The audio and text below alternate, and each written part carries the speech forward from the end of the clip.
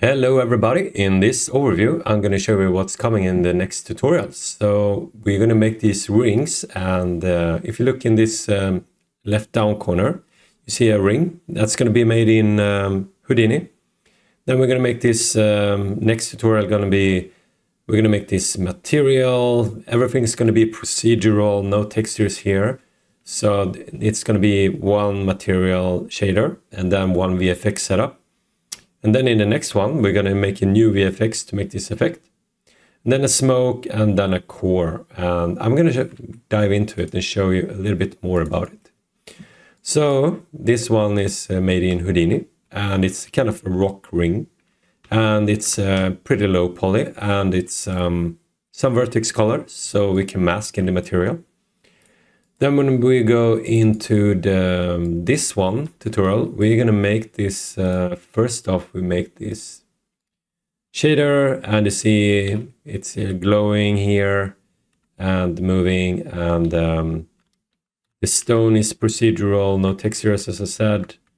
And when we made this shader, we're going to add this VFX setup here. And we're going to have a slider so we can control it like this. So that's going to be awesome. And we also actually going to use this tool, Visual Effect, Utilities, and SDF Bake Tool, because these particles are spawned on the mesh, but I haven't figured out any way to read the normals from a mesh. So I actually use an SDF to find the direction, so I can spawn directions for the particles. And in the next one, it's going to be this one. And I'm gonna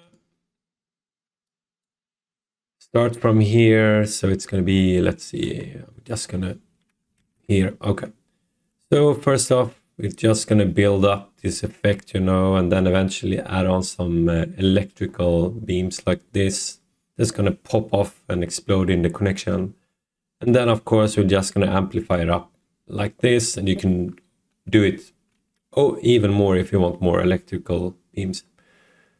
And in the next one, we're going to do this smoke thing. And so we're going to make sure that first it builds up and you just get these small smoke puffs. And I'm going to show you how to scale it in a different ways so it scale up really good. And eventually we're going to have more and you can really crank it up like this. The last one, it won't be any shaders or VFX in the last one. I need to play to make it work. Hold on a bit. So now it's playing, and so it's just going to be this script, no material, no VFX. And here I'm going to make sure that you can control this stuff as you want. So you've probably seen this core in games. I find it really cool. One game I think I've seen it is in Titanfall 2, FPS game. I really like that one. So this is what we're going to do. So let's get started and dive into the tutorials. See you.